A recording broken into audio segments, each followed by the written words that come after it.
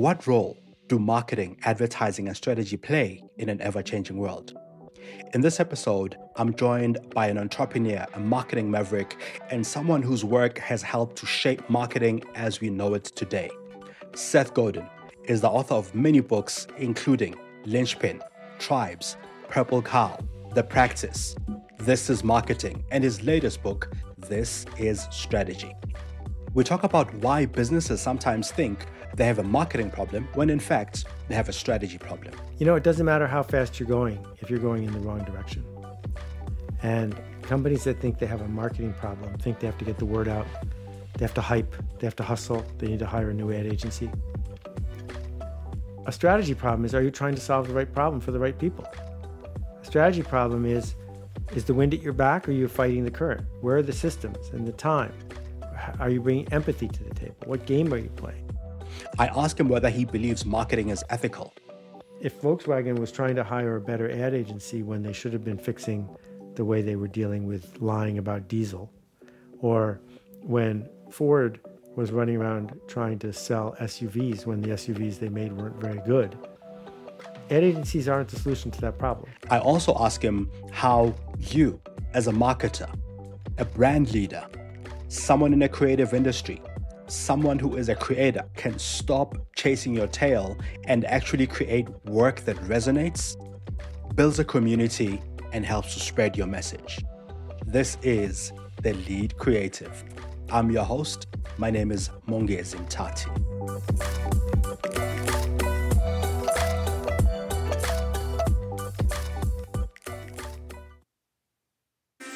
Welcome to the Lead Creative Podcast, where we talk to creative industry leaders, influencers, and brands.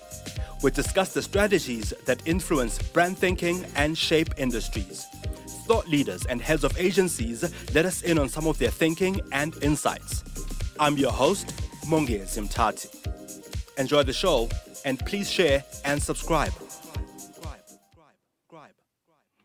Seth, thank you for making the time once again to talk to us on the Lead Creative. One of the things that I really appreciate about your work is that I often get to discover people and ideas that are new to me, and people whose ideas, in fact, really matter and are really changing things. So in your current work, what idea or concept has shifted your thinking, and how has that idea been playing out in real life? Well, I think the same thing about you. I mean, when we interact, the way you show up in the world, your leadership. So thank you for doing that. I don't think people realize how hard it is to keep showing up with a podcast and everything else.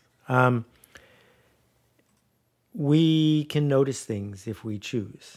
And in the new book, This is Strategy, what I'm trying to understand, what I'm trying to decode for people is we can make a change in the world. That there are all these things in the world that aren't working as well as we might like. There are injustices that need to be addressed. There's resources that need to be allocated. How are we going to do that? And so it's not that there are perfect heroes in the world. It's simply that there are people who are doing things that over time make a difference, and we can learn from that.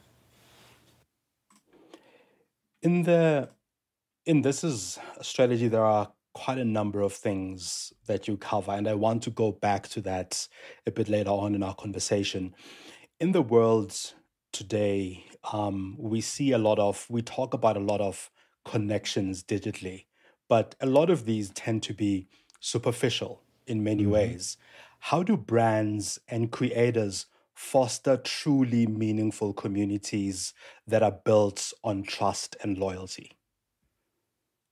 Well, the hardest part is just saying what you just said, doing it on purpose, doing it with intent.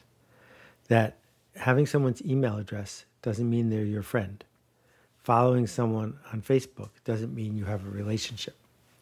We've created all this noise and flurry, but relationships are about mutual trust, the mutual exchange of value, giving other people the benefit of the doubt, offering dignity to people. Yeah. This is very hard for profit-driven corporations to do because they want to be in charge. And so I think it begins by surrendering our desire to be in charge and finding the empathy to understand that other people don't see what we see or want what we want. How then do you drive people towards your profit-driven objective as a brand? I think we can see that in the long run, organizations that build actual communities don't struggle. In the short run, they will never outperform someone who's hustling and shortcutting. So we have to have intent. Are we here to make a profit on Tuesday? Or are we here to make a difference and build a resilient organization for the long haul? Those are totally different paths, and we get very confused because we think we can easily have both. Now, with the growth of digital, we are also seeing that people's attention spans keep dwindling. They keep getting less and less and lowering over time. What should brands focus on to ensure that they stand out without falling into the trap of the all too common marketing gimmicks that we see out there? So getting the word out and you broadcasting doesn't work anymore. If people are going to know your work, it's because their friends told them, not because you told them. So the way we use social media is not by trying to build a big following for our company, but by giving the people who do follow us tools that give them status and affiliation when they talk about us. That no one's going to talk about you because it's good for you. They're going to talk about you because it's good for them. Now, one of the things that we experience, I think, as marketers, as strategists, as creative people, a lot of the time, you spoke about being in it for the long haul, doing it over the long term, because the short term or on the short run, the hustle will always outperform the person who's in it for the long haul. How then, in this day and age, do creators and brands, especially on digital, create meaningful connections where sometimes you don't know in immediately that you are creating valuable connections? How do you measure these without using metrics that don't really matter? Right, you're bringing up a key point here, which is the idea of false proxies. False proxies are easy to measure, but they aren't helpful. So if I want to hire a great programmer, knowing how many words per minute she can type doesn't do me any good, because there's no correlation between words per minute and programming skill, even if it's easy to measure words per minute. So a key part of our problem is the seduction of false proxies. And, we interview people and we judge them by their charisma or the color of their skin or their height or their gender, instead of taking the extra cycles to find out if they can actually join the team that we are trying to build, right? And so getting hooked on social media's false proxies, how many followers do you have, that's a trap. Because more followers does not mean you are more successful. Now, as brands are growing, changing, so are people and people's priorities. And in my view, people's priorities are shifting more towards empathy and purpose rather than the consumer culture that legacy brands of today have built, the ones we celebrate. What opportunities do you think, one, emerging challenger brands can utilize as a result of this change? And secondly, how do legacy brands lean more towards these values that humanity is about? Well, let's start with the legacy brands. Procter & Gamble spent $2 billion last year on advertising. Their whole business is based on running mass market commercials to get people to go to mass market stores to buy mass market products. That's not going to disappear, but it's not going to grow. So they can't easily pivot to the kind of world you're talking about. And I think they know that. On the other hand, challenger brands, which are much leaner and smaller and more nimble, are looking at this world and saying, I don't need the biggest possible audience. I need the smallest viable audience. If I can show up for the right people in the right way, they will tell their friends. So we have to bring to the table a resilience and a nimbleness, because you can't just go buy a bunch of ads. Is there a way then, if you are a Procter and Gamble, for you to think in the smallest viable audience approach? They've been trying. I'm not sure. I don't think that it's going to be easy.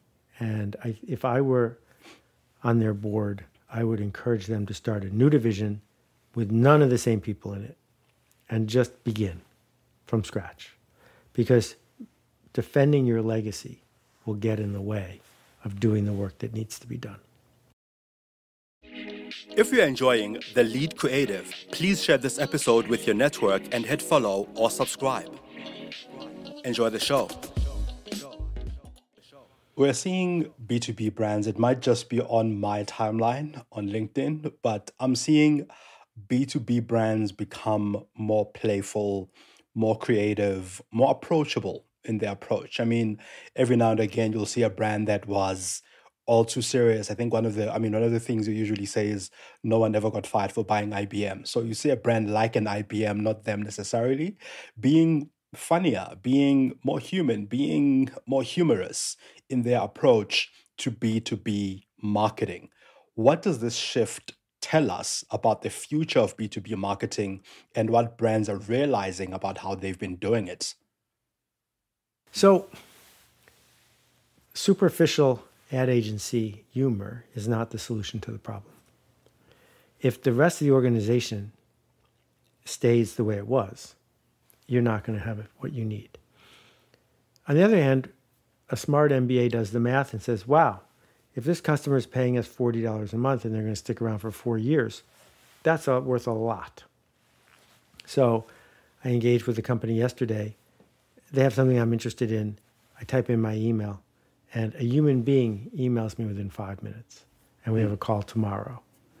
That never would have happened in the old days, that the ability to address actual humans, to create the connection, not to say, how do we reduce the cost of this? How do we increase the value of this? That can lead to humor, but mostly what we want is humanity. And I think that's starting to happen. I'm definitely seeing that happening a lot more.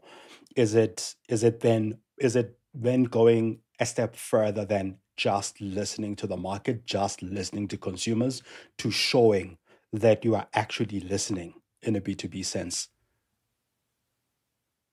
Listening is very hard. Watching is even harder. And what we really need to do is watch. Watch what people are doing, because what people do is what they really believe. So they may tell you they want X, Y, or Z, but if we watch them, we can see how they're spending their time and their money. And we've created this universe where it's easy to watch people now. But many organizations don't have the empathy to watch. They just want to insist. In your latest book, which you mentioned when we started, This is Strategy, which also has a course that I've been taking actually alongside the book itself, you argue that businesses think they have a marketing problem and they try to address a marketing problem when in fact they have a strategy problem. Can you give us a sense of, firstly, what the book is about, and how you then diagnose that you have a strategy rather than a marketing problem early before it becomes too expensive? Yeah, great question. It doesn't matter how fast you're going if you're going in the wrong direction. And companies that think they have a marketing problem think they have to get the word out. They have to hype. They have to hustle. They need to hire a new ad agency.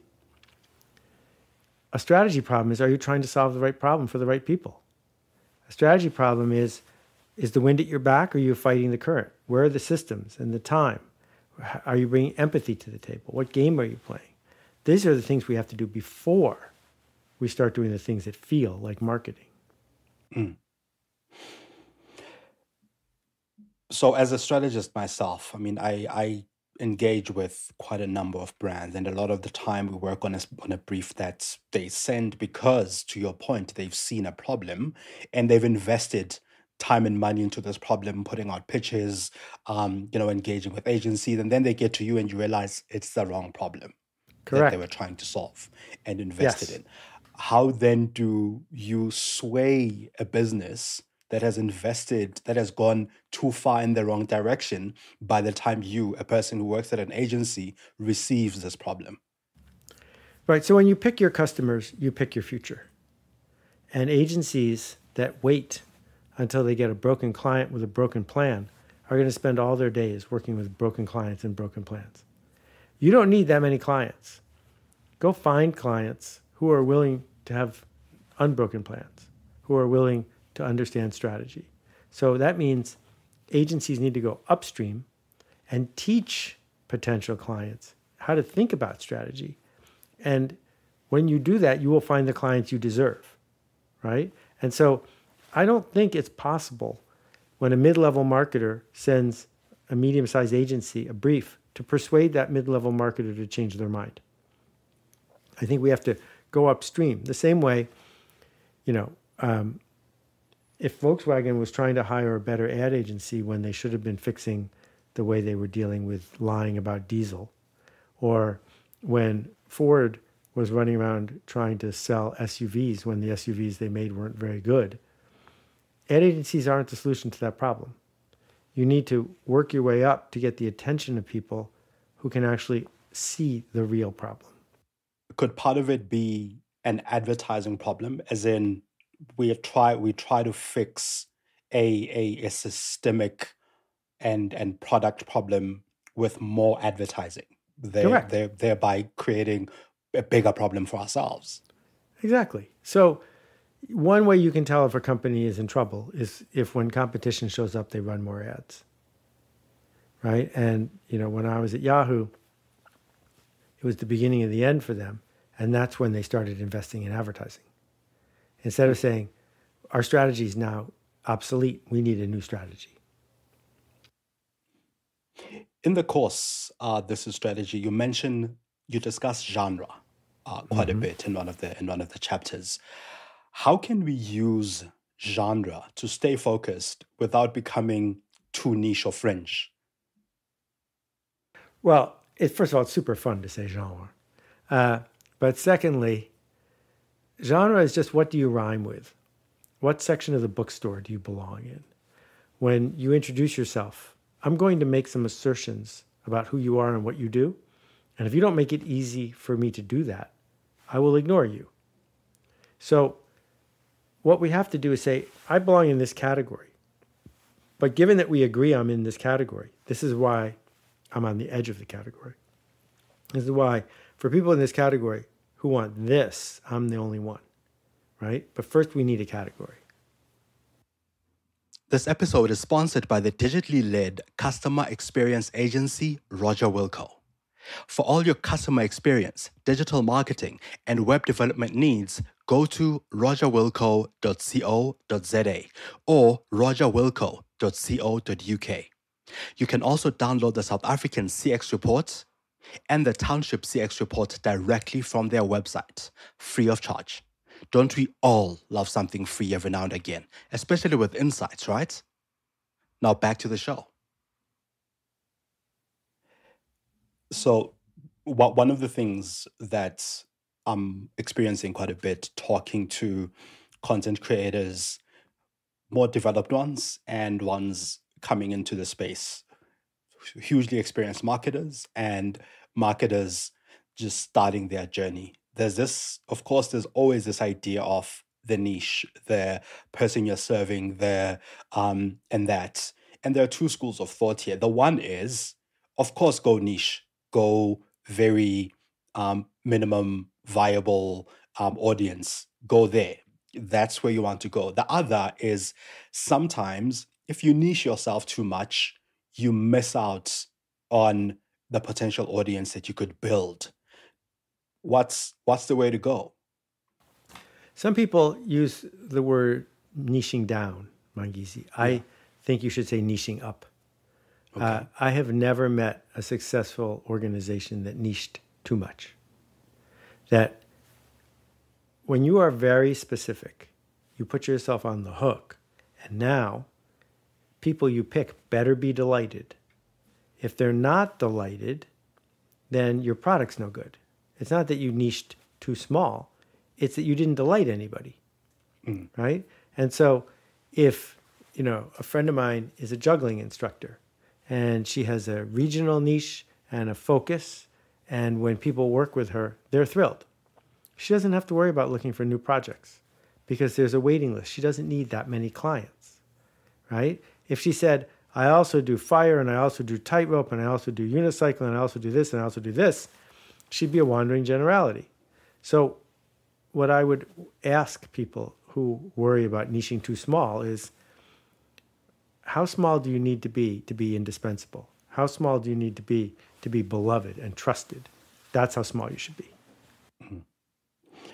And just finally, other concepts that is coming out of this strategy. What are the key elements of an elegant strategy, and how can marketers balance simplicity with depth in their approach? Exactly.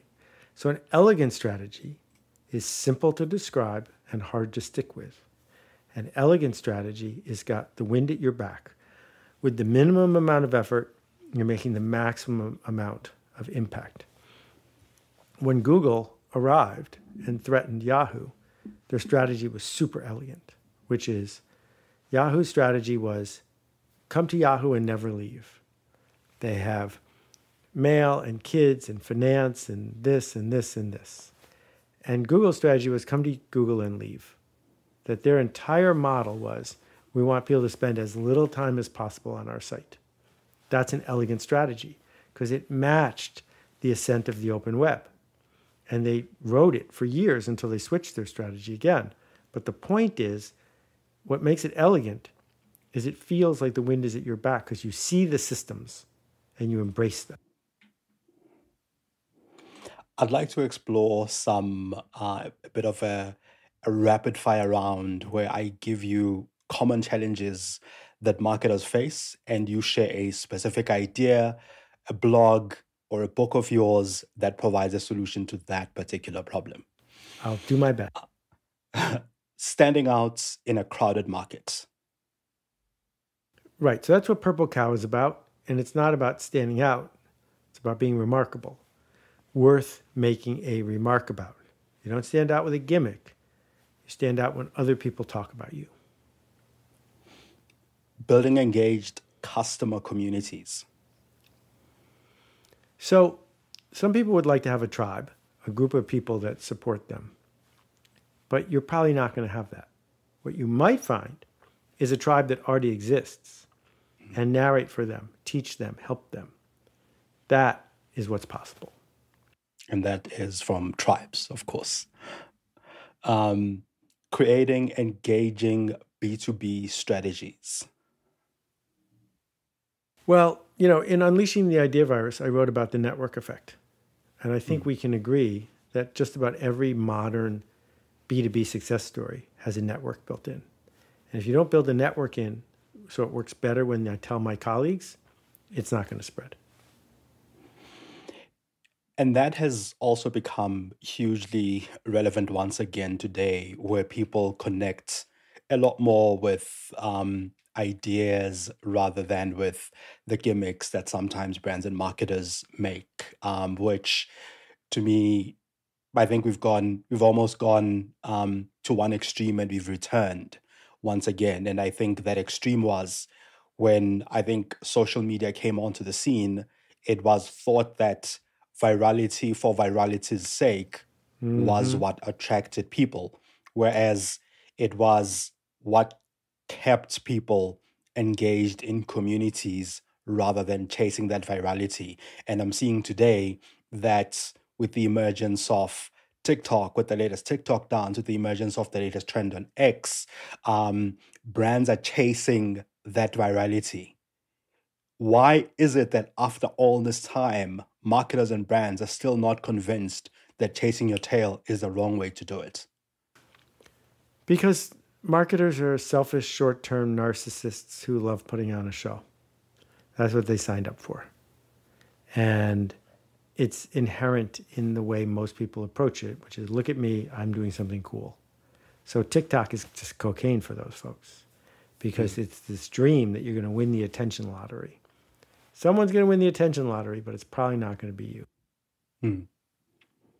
And the last two rapid fire ones, being culturally relevant. Being culturally relevant. I don't even know how to help someone with that because I think that culture is so broad.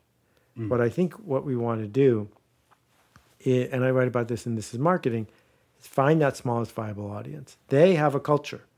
It will be obvious to you. Be relevant to them and ignore everybody else. And the last one, finding your voice as a creative person. This one's close to my heart. The book, The Practice, is all about this. You find your voice when you trust yourself. You trust yourself to speak up with things that you might be afraid of. You see the resistance and you dance with it. That there's work to be done, there are problems to be solved, and who better than you to begin the process? But you need to practice. You can't wait for perfect. You must begin. How do you know, though, when you're on the right track, Seth? Because, again, when you are building a smallest viable audience and you have niched and all of these things. So I think of people, people you've spoken to as well, like Srini Rao, Christo, and all these people, right? Like they are very niche in their approach, yet at the same time, at a global level, there are many people who kind of follow their work. But if I'm in Joburg, I want to go to a conference and almost fill a conference, like a 50-seater almost, right? Like how then do you create those kinds of relationships, these close linked relationships with your community that you always talk about? So one of my favorite blog posts is called First 10. There are 10 people who will give you the benefit of the doubt. There are 10 people who will pay attention. Can you bring them something that will cause them to bring one friend each next time? Because now you have 20. And if you can't, you need to do better work, right? So Starbucks, when it launched, just barely worked. There were only 2 stores, and they didn't go from 2 stores to 10,000. They went from 2 stores to 3 stores. That what we're trying to do is create a red hot center of connection that wants to spread. And that's not easy, but you have to do it wrong before you can do it right.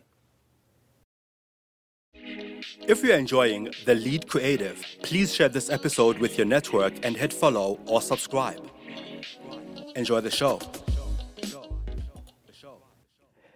A lot of the time, one of the things that we find in terms of trying to do it right is we follow best practice. We, if put this video on YouTube, have X number of shorts, post a short at this time, and do that at that particular time. And sometimes these are things, to the point about virality earlier, these are things that have worked in the past and might not work today. And we keep chasing the best practice. How do you know when to ignore best practice and just go on your own path? Yeah, so best practice by definition is about yesterday. So you have to make assertions about tomorrow, right?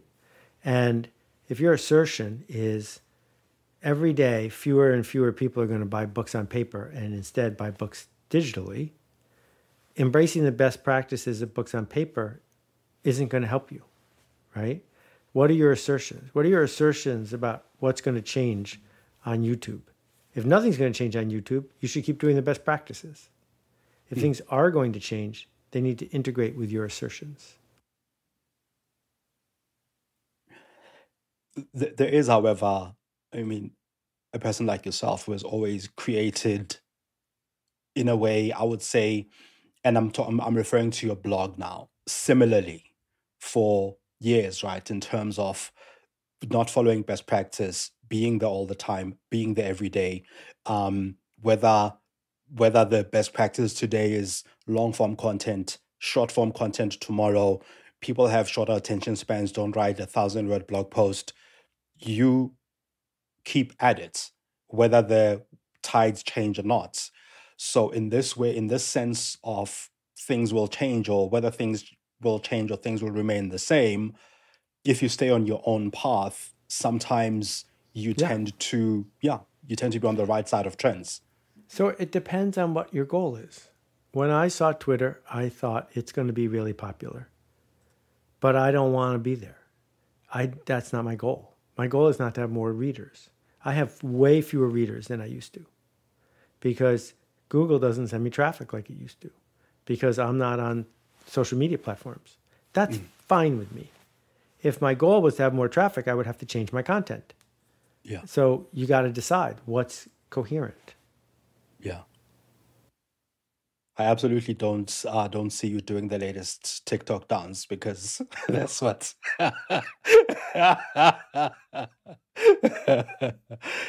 Seth, we usually have a question that our guest leaves for our next guest, and one of the questions that I thought was really interesting to ask you is by one of our guests who is the group CMO of Momentum Metropolitan Holdings. Her name is Nontogozo Madonsela. And the question she left was, is marketing ethical? I love this question. Manipulation is not ethical. Manipulation is using the tools of promotion and marketing to get people to do things they regret.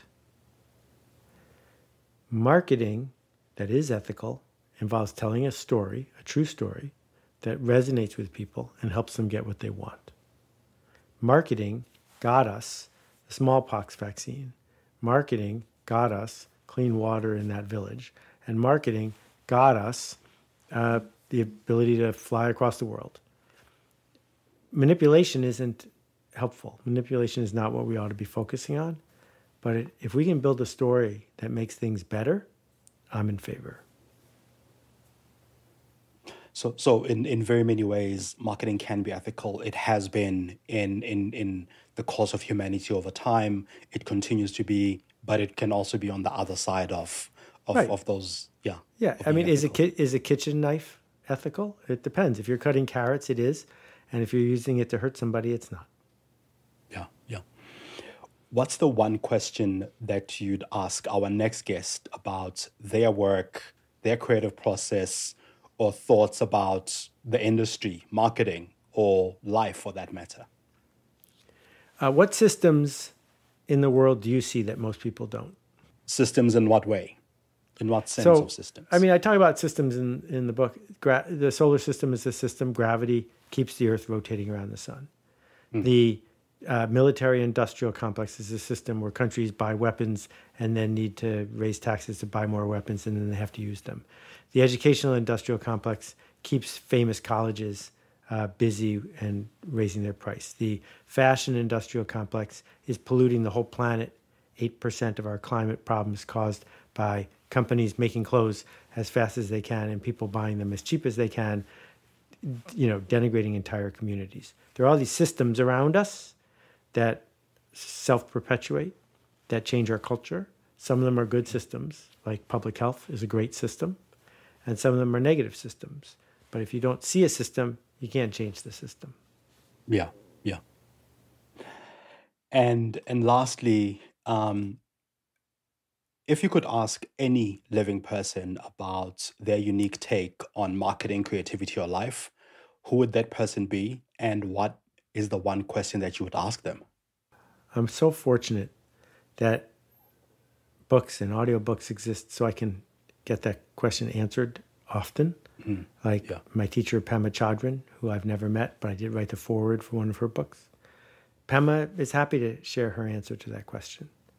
I think I've learned the most from talking to people who aren't particularly well known, who live in a village or a town, and have built a life that they're proud of. And watching what they do, talking to them about how they avoid the short-term hustle, I find that incredibly useful. You mentioned something earlier as a final question about listening is hard, watching is even harder. What should we be watching or looking out for as creators, as brands, as marketers in the course of humanity to make our messaging resonate more? Well, focus groups don't work unless the person running the focus group is very skilled. But the skill you can learn is to eavesdrop on people and see how they respond to what you made. Go to the store and just sit there and watch people look at the shelf, right? Understand how your employees are working around systems you built to get their job done because the system's broken, right? That being patient and watching it happen is critical. So I wrote this book and I had 300 people take the workshop while I was writing it. So I could watch them respond to the lessons. I didn't ask anybody, is this lesson any good? I watched them respond to the lessons, and I took their behavior to make the book better. And incidentally, we've come full circle, I think, to what makes a great strategy, because that's it. Really watching people and being able to then help them do the things they do better. Seth, thank you once again for making the time. Thank you. Thank you for your leadership. Thank you. Thank you for listening to The Lead Creative. Did you get one insight that's worth sharing from this episode? Please share it with your network or your friends. Pop me some of your ideas and innovative finds on Twitter on @Mongezi. This podcast is available on Spotify, Stitcher, Apple, Google, or wherever you listen to your podcasts. You can also find me on mongezi.com.